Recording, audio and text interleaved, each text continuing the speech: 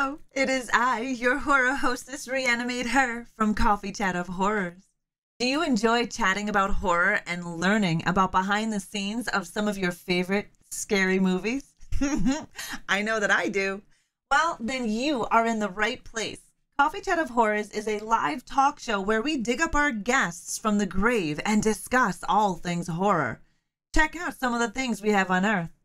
Vampires, Dracula, it's always really been about the fear of the others, but specifically the fear of immigrants, Yeah, So to take these, like, to take a Greek woman, a Middle Eastern man, and an Englishman, and put them in Staten Island, and seeing how they're sort of fish out of water. Like, they're not just fish out of water because they're vampires, they're also fish out of water because they're immigrants. And it's a that's sort of it. like interesting way of exploring all of that. It's like, it's a funny show, and and we get a giggle out of it, but like at the end of the day, like, it's a sympathetic portrayal of immigrants, like, living through the American experience, which is like wild. Like, what we get to have fun and just like joke around, but also like it's meaningful in a much broader sense as well.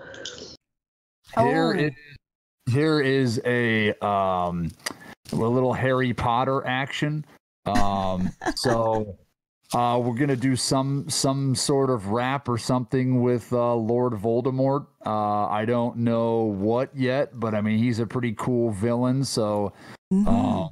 you have that one, and then there's also I have this here. She will be part of the Slice Girls. So we've got Oh, that's awesome. Momo, which is pretty creepy there. So the mouth Very. moves and everything, which is pretty cool. So she's going to be a part of the Slice Girls.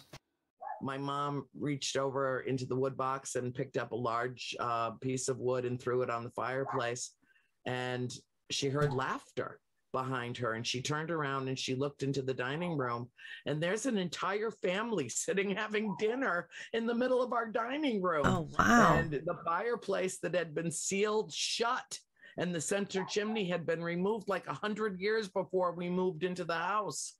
And it was open, and there was a fire burning, and there was a woman in a full-length dress that was stirring a pot of stew.